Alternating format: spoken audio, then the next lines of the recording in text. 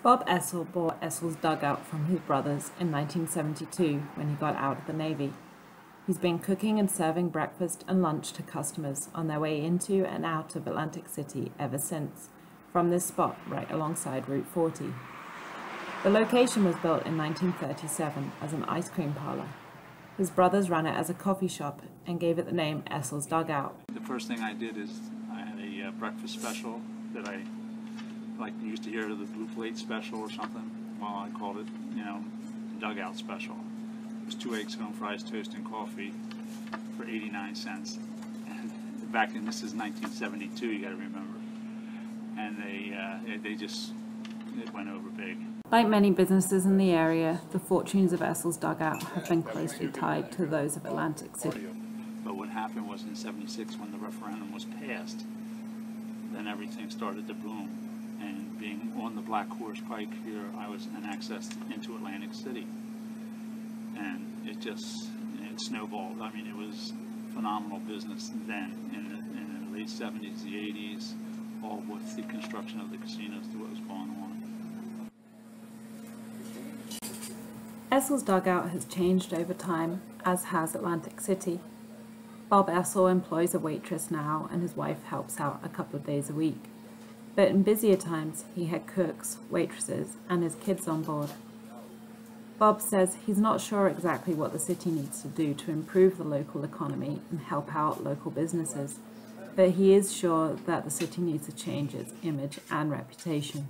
Well, I would say Atlantic City has got to get their act together. Something politically, whatever they're doing, what they've done in the past has been wrong, obviously. I mean, for a resort to be, as popular as it was, and then to lose that, that image it's been tarnished. So I think, they've got to bring that back. The business just, like I said before, it just took off because there was so many people in this area working at the time. And then the gradual change, I say, was around after 2008 is when the business just slacked off because of the economy. The good news is that although things got pretty tough after 2008 and then the recent casino closures, business has started to turn around again, particularly on weekends. While we were there, a family visiting from Wisconsin told us they came to Essl's Dugout every morning for breakfast while on holiday in the area. I guess in 2008, with the banks failing, that was a definite effect on this whole area. And you could see it. And then, of course, the last couple of years with what's going on in the casinos, it's a trickle down, I would call it. There's a lot of people not working. You lost 4 casinos, so all that has trickled down to what we have today.